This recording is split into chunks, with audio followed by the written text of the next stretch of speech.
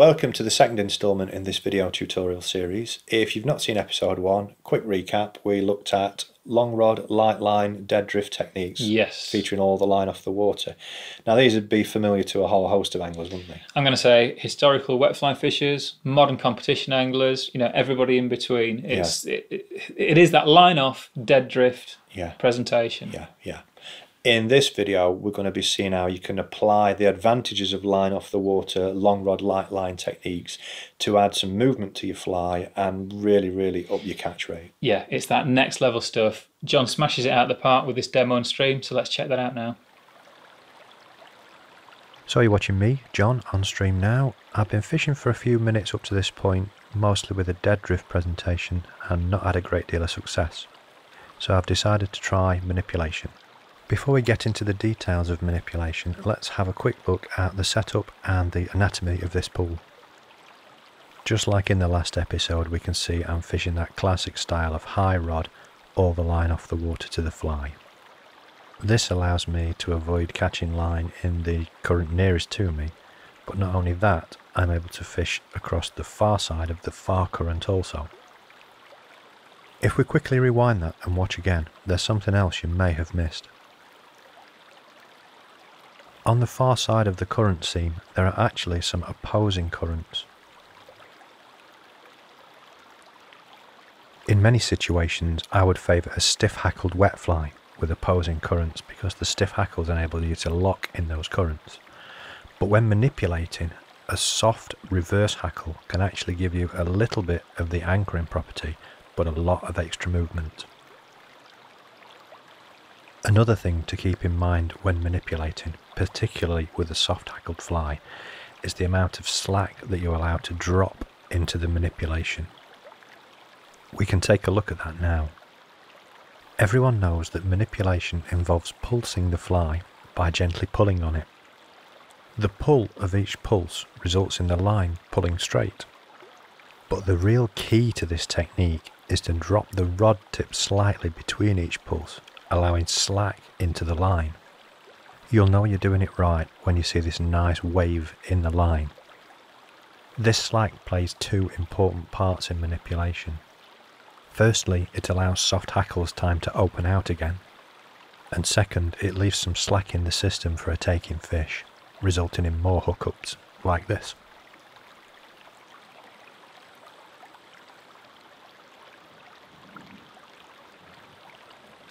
He's not very big, but he's really got his head down in that current.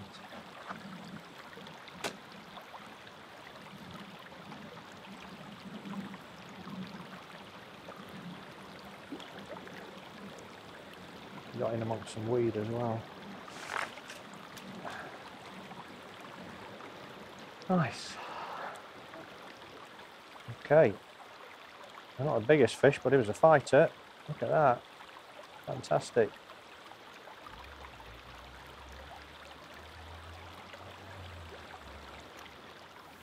Nice work on stream there, John. Thanks very much. He got his head down in the weed a little bit, so he made things difficult. But yeah, it may or may not have occurred to some people as they were watching that, but I was fishing there without a reel. Step back. Whoa. I thought this was a fly fishing video. I'm out. Yeah. Personally. The thing is if you watched it on its own merit, I would defy anyone who's a fan of fly fishing to have a problem with what they saw in that video. Presenting a fly with an elegant cast, a beautiful, delicate, unweighted fly. Yeah, it's a proper casting loop, apart from anything else. Lands in a likely looking spot and takes a trout, a feeding trout, a wild trout in some of the most beautiful scenery that the United Kingdom's got to offer. Yeah, I think you people will or won't argue with that, but here's the thing: I think those folks who immediately rule it out because the T word was involved, the rod without a reel. Those folks are going to be missing out on a massive amount of, just a whole suite of techniques that can transform your day and give you just like an amazing experience on stream. Yeah. So, with that in mind, it's definitely worth, I think, dissecting a little bit what actually went on in that clip. Yeah, we can take a look sort of step by step of the mechanics of that, and it could be applied on the tackle we used in video 1. We should. I mean, that's the reason we did that. Yeah. This is not dependent on the kind of rod and reel that you're using. This is about the marrying that perfect, simple pattern to its dream function. So if we look first, we had some manipulation of the fly. There are certain things with certain pieces of tackle that prevent you from actually being able to do that. Yeah. So what we need is we need a light line. So obviously in Tenkara we've got that straight away. Yeah. If you're a Western fly fisher, a number 4 line to, you know, straight through to a little bit of tippet is not going to get you there. You're looking at things like French leaders. Some of the micro thin lines, they're not as good as a French leader, but they're a lot better than a heavy 4-weight line. You could use it, yeah. You could just use a very long leader. You know, you can get a 12-foot tapered leader, give that a go. I would say for me, if I'm not using Tenkara tackle, then French leader is the way to go. It's one of the most successful comp methods 100%. there's ever been. I mean, you could get daft. I mean, we sort of mess about with all sorts of things. You could even use an old-fashioned horsehair line, because that's light enough and it's got the casting weight. Yeah, we've witnessed that by modern practitioners of Tenkara who are traditionalists, in the same way that you'd find a guy fishing a split cane rod and a silk line. In Japan there are devotees of horsehair lines in that same way, but they are tremendously effective. They give you advantages that some people who are fishing, you know, tried and tested 4-weight line on an 8-foot rod, you're missing out on the ability to do certain things. Yeah, and those techniques have been around in fly fishing far, far longer than lines that lay on the 8-foot rods and 4-weight lines. Yeah, exactly. Yeah. So let's drill down. In your demo, one of the key things I really wanted to pick up on, not only the movement, the pulsation that you were giving, but the idea that it's as much about how you control the line between each pulsation. It's not just the pull, it's how you feed slack down the line in between each pull. And the fact that, you know, actually more than half the time the fish will grab it on the pause, not on the pull. You'll feel it when you actually make that next pulsation. That's another important thing to know. You're looking for a rhythmic pulse that the fish can almost time in on. If you just shake things erratically, you will get slashes at your fly. It may attract fish, but your number of hookups is vastly reduced. But a definite rhythm where, you know, you can sort of see... predictable. The fish are very good at keying in and timing in on that rhythm and hitting the fly on the pause. Another little micro observation from me that'll really up your catch rate. When you do feel that, you know, if the fish is taken on the pause and you feel it, don't just start playing the fish at that point. I mean, you tell this, you know, time and time again. It's so common. You know, I see it in so many people when I'm out coaching on stream. There's no strike because the fish has got the fly in its mouth. But so many times that hook is not actually set. The fish is just holding the fly in its mouth. And the minute it decides it's too much like hard work, it opens its mouth and lets go. It's gone. And you lose the fish. And we see this a lot when we've watched Japanese masters fishing Tenkara methods with manipulation. You will see this sort of pulse, pulse, pulse, pulse. Then they'll get a fish and there'll be that, so, oh, that's a fish. And you'll see like a second strike. So like a double hook set almost. Definite second strike. And if you are practicing this technique, whether on a Western rod with a French leader, whether on a Tenkara rod, the second strike is an absolute necessity if you want to land that fish. There are so many times where you'll feel a fish.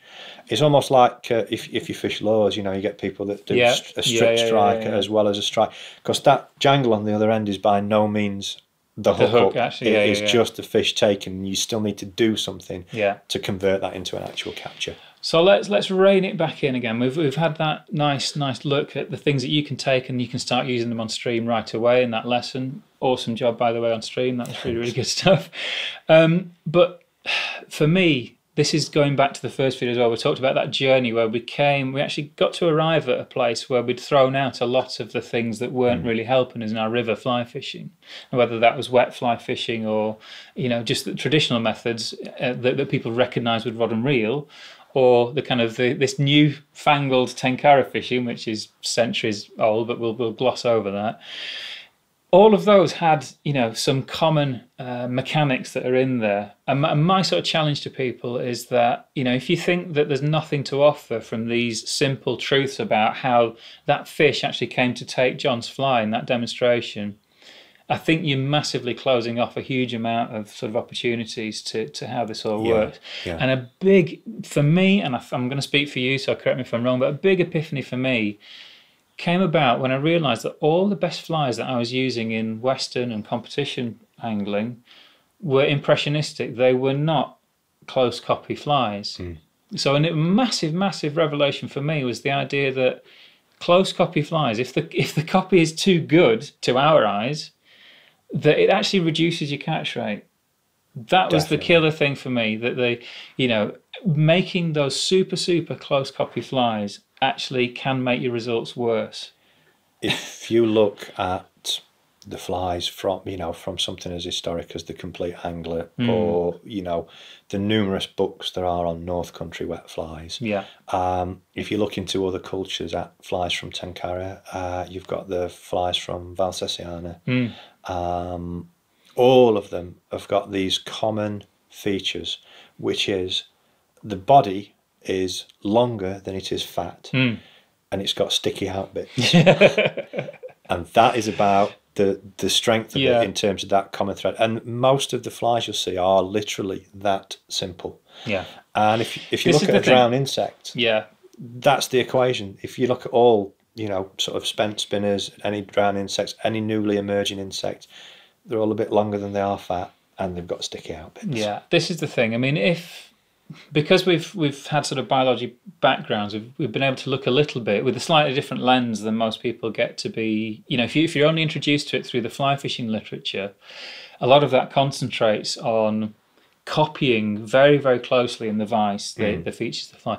Now, fish and humans will see flies differently. They don't interpret them the same way. So we've had just by blind accident, really, we've had a bit of a background that lets us look at some of those differences.